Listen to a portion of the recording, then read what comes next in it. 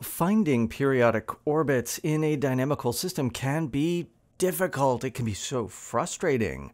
But sometimes the right approach is to try to eliminate their existence.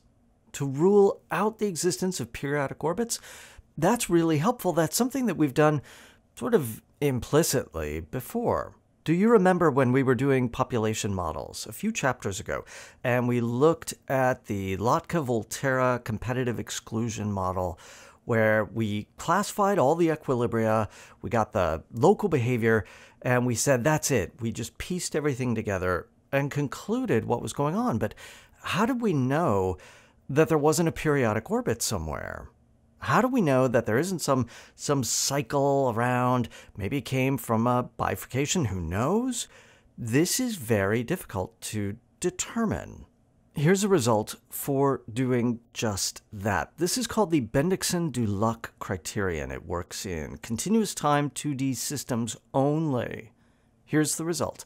Let's say that you have a vector field f of the form fi plus gj, where f and g are functions of x and y. This needs to be a continuously differentiable vector field on a simply connected domain in the plane. Simply connected means connected and no holes inside of it. Okay, if for some scalar field rho on this domain, the divergence of rho times f is non-zero on this domain D, then the dynamics induced by this vector field has no periodic orbits contained within D. Now, it's kind of a mouthful. You're going to have to read that once or twice to make sure you understand the hypotheses, the criterion itself. The first time through, it's probably a good idea to ignore that rho, assume that it's equal to 1, see if it makes sense in that case. Now, is this weird? No, it's not. It's green. It's Green's theorem is what's really behind the proof of the Bendixson-Dulac criterion. Here's the proof. Let gamma be a parametrized periodic orbit of this vector field contained within this simply connected region D. Now, we're going to show that this can't exist. The way we're going to do so is by saying, because it's a periodic orbit, the vector field, and any rescaling of it, is tangent to that curve everywhere. Let R be the region within D that is bound by that periodic orbit gamma. It's going to be a disk, since D is simply connected. Now, Green's theorem says, if you integrate the flux of this vector field along the loop gamma, that is, you take the integral of rho f dotted with the normal, integrate that with respect to arc length, then, because gamma is the boundary of this region R, this line integral, this flux, is equal to the double integral over the interior of R of the divergence of the vector field rho times f with respect to area. This is the flux form of Green's theorem, which you may remember from your multivariable calculus course. Now, because gamma is a periodic orbit and tangent to the vector field, how much flux is going across gamma? None. Zero. No flux. So this loop integral on the left is 0. That means the double integral on the right is 0. And if we're integrating a function over a disk and it integrates to 0, that means, since it's continuous, that it has to attain a 0 value somewhere. It has to have both positive and negative components in order to cancel out. That's it. That's the proof. And in fact, from this proof, you can get even a little bit better. You might be able to allow the divergence to be 0 on some isolated sort of small regions as long as the divergence only takes on one sign. So maybe it's like all positive and then 0 along a point or a curve or something like that. This proof would still hold in that case.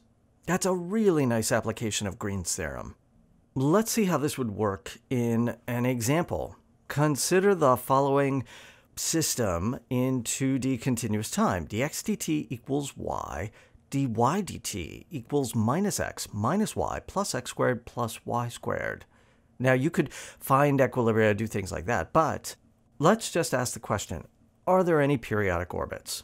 Here's how we're going to try to use the Bendixson-Dulac criterion. I can write this as a vector field, yi plus quantity minus x minus y plus x squared plus y squared j. Now the first thing to do is to just take the divergence, see what you get. The divergence of this vector field is the partial of the first term with respect to x, 0, plus the partial of the second term with respect to y. That's -1 plus 2 times y. Now this is not so good because this takes on both positive and negative values in the plane. And I'd like to rule out periodic orbits over the entire plane. From this alone, I could rule out orbits that live, let's say, above a certain y value or below a certain y value, but that's not really what I'm looking for. So now, what I'm going to do is rescale this vector field by some scalar field rho. Let's let rho be equal to, I don't know, e to the minus 2x. What happens in that case is that if I take the divergence of e to the minus 2x times this vector field, then the partial of the I term with respect to x is now y times the derivative of e to the minus 2x. That's e to the minus 2x times -2. Okay. The partial of the second term with respect to y is e to the minus 2x times quantity -1 plus 2y.